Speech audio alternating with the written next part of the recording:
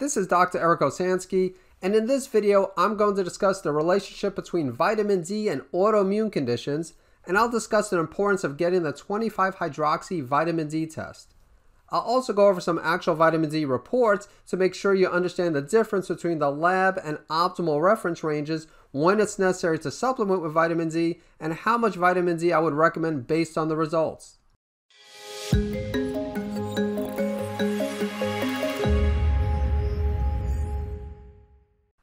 Before I begin, I just want to remind you that the main reason I put together these videos is to help people with different types of autoimmune conditions and other health issues better understand the test results so that they can find or remove their triggers, correct any underlying imbalances, and feel great again. I need to let you know that this video is not meant to be used as medical advice or as a recommended treatment protocol, and it isn't a replacement for consulting with a competent healthcare practitioner. I'd like to start off by discussing some vitamin D basics. Many people are aware of the importance of healthy vitamin D levels with regards to bone health, but vitamin D has many other important functions. In fact, just about every tissue and cell in your body has vitamin D receptors. Unfortunately, many people are deficient in vitamin D. Others have their vitamin D levels fall within the lab reference range, but while most of the research still suggests that the level should be above 30 nanograms per milliliter, many sources suggest for these levels to be 50 nanograms per milliliter or greater, including the Vitamin D Council. Vitamin D increases the intestinal absorption of calcium and phosphorus, which in turn promotes bone mineralization and remodeling, and it is also involved in regulating serum calcium and phosphorus levels. This is the main reason why most medical doctors test for vitamin D, as they are concerned about low levels affecting bone mineral density. However, vitamin D also plays a big role in immunity, which of course is important for those with autoimmune conditions. When you look at the lab reference ranges for vitamin D, the lower end of these ranges relates to bone health. In other words, if the levels get below this range, then there is a concern that the bone mineral density will decrease. Most labs have a reference range between 30 and 100 nanograms per milliliter for 25-hydroxy vitamin D. This will vary depending on the lab, as some labs will have the lower value as 20 nanograms per milliliter, while others will have the higher value at 80 nanograms per milliliter. But with regards to immune system health, there is more and more evidence that the optimal range probably should be somewhere between 50 and 80 nanograms per milliliter. It's worth mentioning that some labs use nanomoles per liter as the units for 25-hydroxy vitamin D, and 50 nanograms per milliliter is equivalent to 125 nanomoles per liter. Let's talk about vitamin D and autoimmunity, as there are numerous studies which show that vitamin D plays an important role in modulating the immune system and inflammation. It appears to do this by decreasing pro-inflammatory cytokines and is also associated with an increased number of regulatory T cells, which help to suppress autoimmunity. Many studies show a correlation between vitamin D deficiency and autoimmunity. A few studies have shown that low levels of vitamin D are associated with the presence of anti-thyroid antibodies and abnormal thyroid function. Both people with Hashimoto thyroiditis and Graves' disease commonly have low levels of vitamin D. The authors of a comprehensive review suggest that the levels of serum vitamin D affects the risk of developing multiple sclerosis and also modifies disease activity in MS patients. Another study showed that vitamin D plays an important role in the pathogenesis and progression of systemic lupus erythematosus. And another study showed that a vitamin D deficiency is more common in those with alopecia areata, and that supplementing with vitamin D might reduce the severity of the disease and possibly induce remission. In my practice, it is very common for my autoimmune patients to have a vitamin D deficiency. I can't say that correcting this deficiency alone is usually sufficient to get the person into a state of remission, although since vitamin D is important for optimal immune system health, I think it's safe to say that it will be very challenging to regain one's health if such a deficiency isn't corrected. So why are many people deficient in vitamin D? Let's discuss some of the different reasons. First of all, most people don't get enough sunlight exposure. Sunlight is required for ultraviolet B or UVB light-induced vitamin D production in the skin. I admit that I'm guilty of not getting enough exposure to sunlight, as while I'd like to say that I take a 30-minute walk in the sun every day, this usually isn't the case. And keep in mind that the amount of skin that is exposed to the sun plays a big factor. For example, if someone takes a walk in the sun fully clothed, then they will produce much less vitamin D when compared to someone who is sunbathing. And then there's latitude. Those who live in northern latitudes have a decreased exposure to sunlight during the winter and thus are more likely to be deficient in vitamin D. VDR polymorphism. Well, polymorphism is a genetic variation. So vitamin D binds to the vitamin D receptor, which in turn is encoded by the VDR gene. And again, many people have genetic polymorphisms of the VDR gene, which can increase one's risk of developing a vitamin D deficiency. And the research shows an association between VDR polymorphisms and autoimmunity. Skin pigmentation. So those with dark colored skin absorb more UVB light in the melanin of their skin, and as a result, they require more sun exposure to produce the same amount of vitamin D. Air pollution can block the absorption of UVB light, and this of course is a factor wherever you live, but if you live in a larger city, then chances are you are dealing with a greater amount of air pollution. Aging affects vitamin D metabolism. As the older you get, the less vitamin D is produced by the skin. Frequent sunscreen use. So many people apply sunscreen whenever they go out in the sun, and since sunscreen blocks the absorption of vitamin D, using it frequently can lead to vitamin D deficiency. This isn't meant to suggest that you should never use sunscreen, but I would try to get at least 20 to 30 minutes of sun exposure daily without the use of sunscreen.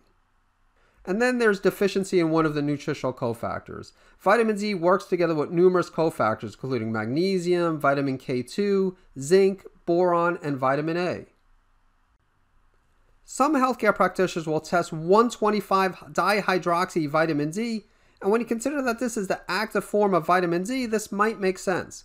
However, it's important to understand that 1,25-dihydroxy vitamin D is regulated by parathyroid hormone, and when someone has a vitamin D deficiency, this results in a compensatory increase in the parathyroid hormone levels, and this in turn will increase 1,25-dihydroxy vitamin D. And so 1,25-dihydroxy vitamin D is usually normal or elevated even in the presence of a vitamin D deficiency. According to the research, there are a few other clinical advantages of testing 25-hydroxy vitamin D over 1,25-dihydroxy vitamin D, as 25-hydroxy vitamin D has the highest concentration of all vitamin D metabolites, and its levels remain stable for almost 2 weeks. Overall, they conclude that 25-hydroxy vitamin D is the best indicator of vitamin D status among those who do not have kidney disease. I'm not done with the presentation yet, but I want to quickly ask you, what other blood test videos do you want to see besides vitamin D? Please feel free to let me know in the comments below. So how do you increase vitamin D levels? One way is to get more sunlight exposure. Ideally, this is the best way to increase vitamin D levels, as we need to keep in mind that in the past, people didn't take vitamin D3 supplements as they do today. However, times have changed as many people don't get regular sun exposure, and many who do are fully clothed. In addition, air pollution is a big issue. As I mentioned earlier, how this can block the absorption of UVB light, which can lead to vitamin D deficiency. I also mentioned the frequent use of sunscreen, which also wasn't used in the past. You can try eating food sources of vitamin D. Some of the main dietary sources of vitamin D include fish, especially salmon and sardines, as well as eggs and dairy products. Just keep in mind that eating food sources of vitamin D alone probably won't maintain healthy levels, and it almost definitely won't be enough to correct the deficiency. It's also worth mentioning that some people with autoimmune conditions choose to avoid certain food sources of vitamin D, especially dairy, and many will also avoid eggs. The third way to increase your vitamin D levels is by supplementing with vitamin D. Many people will need to supplement with vitamin D3 to correct the deficiency. Some people also need to supplement with vitamin D3 on an ongoing basis in order to maintain levels greater than 50 nanograms per milliliter, while others will be able to maintain healthy vitamin D levels through sunlight exposure and perhaps eating food sources of vitamin D on a frequent basis.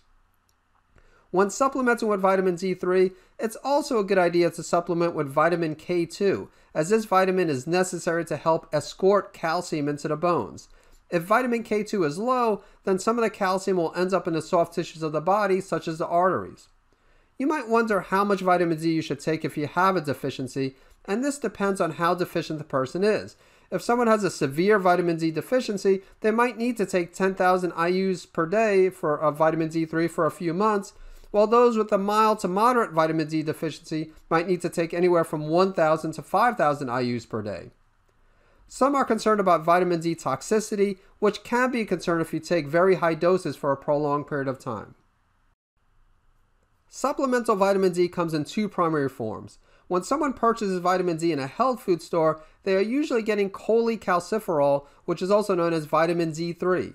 On the other hand, when a medical doctor writes a prescription, it is for ergocalciferol, which is known as vitamin D2. Even though some sources claim that these two are equivalent, vitamin D3 has been proven to be the more potent form of vitamin D in all primate species, including humans.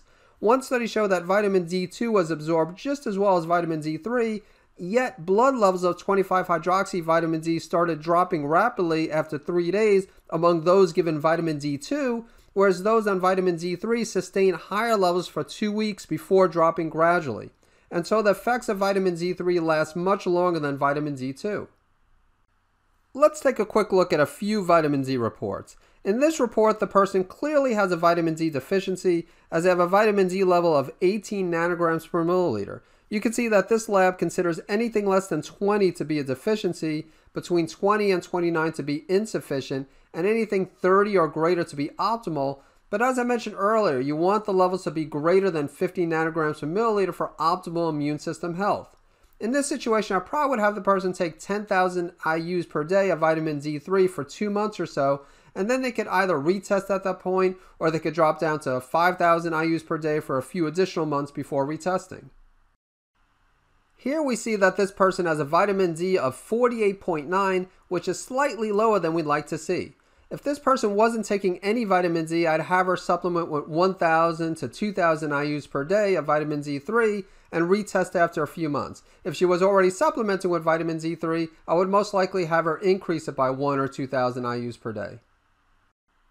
Here we see a lab that uses 20 nanograms per milliliter as a lower end of their reference range, and here it says that values greater than or equal to 20 are adequate for most patients, although some high-risk patients may require 25-hydroxyvitamin D levels greater than 30. But many medical doctors only look at the lab reference range and would consider this to be normal since the lab didn't red flag the patient as being deficient. Since we're aiming to get the levels to at least 50 nanograms per milliliter, I probably would have this person supplement with 5,000 IUs per day of vitamin D3 for a few months and then retest.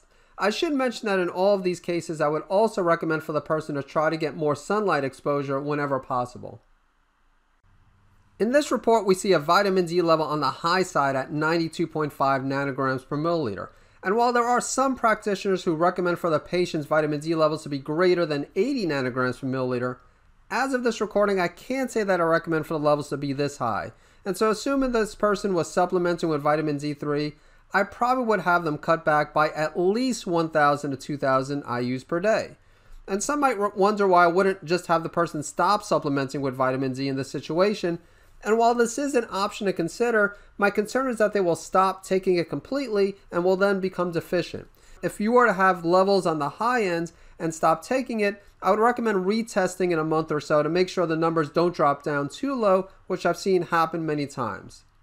But it really depends on the person, as for example, let's say this person was taking 10,000 IUs per day, then in this situation I might have the person drop down to 5,000 IUs per day and then retest. So again, it really does depend on the situation, and we take each case on an individual basis. In this report, we see a lab that used the units nanomoles per liter, and you can see that they consider 76 to 250 nanomoles per liter to be sufficient. However, earlier I mentioned that 50 nanograms per milliliter is equivalent to 125 nanomoles per liter, and in this example you can see that the value is 113 nanomoles per liter, which is a little lower than optimal. And so I would have the person take at least 1,000 IUs to 2,000 IUs per day of vitamin D3. And just a reminder that when supplementing with vitamin D3, you also want to take vitamin K2. And in the description below, I'll include an example of a supplement that has vitamin D3 with K2, although you of course can use a different brand, or you could take vitamin D and vitamin K2 as separate supplements. Now that you've seen a few examples of vitamin D reports, I want to briefly discuss some things you need to know about dosing with vitamin D3. As you already know, many people need to supplement with vitamin D3 to achieve optimal levels.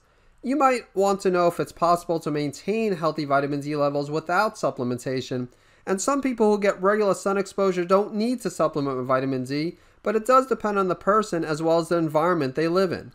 In most cases, supplementing with vitamin D3 will be needed to correct a deficiency, and the amount of vitamin D3 needed depends on how severe the deficiency is, although there can be other factors as well. For example, if someone has a genetic variation or genetic polymorphism of the vitamin D receptor, then they might need to take higher doses of vitamin D3 even if they don't have a deficiency. Once someone has achieved optimal levels of vitamin D, the only way to know if they will need to take a maintenance dosage of vitamin D is through follow-up testing, and of course this will also determine how much they need to take if they do need to continue supplementing with it. For example, I take 5,000 IUs of vitamin D3 on a daily basis, and this keeps my levels in the upper 50s and lower 60s, which I know because I test my vitamin D levels at least once per year. On the other hand, some people might be able to maintain healthy levels by taking only 1,000 to 2,000 IUs of vitamin D3 per day, while others might not need to supplement at all with vitamin D to maintain healthy levels. Once again, the only way to know this is through follow-up testing. I also need to mention that while I realize that many people will take vitamin D on their own, it really is a good idea to be under the guidance of a healthcare practitioner. I'd love to hear what your experience has been with vitamin D, and so please post a comment below, or if you have any questions related to vitamin D, let me know. And if you haven't yet subscribed to my channel, make sure you subscribe right now while it's on your mind, and don't forget to click on the notification bell so you'll be sure to get notified whenever I release a new video.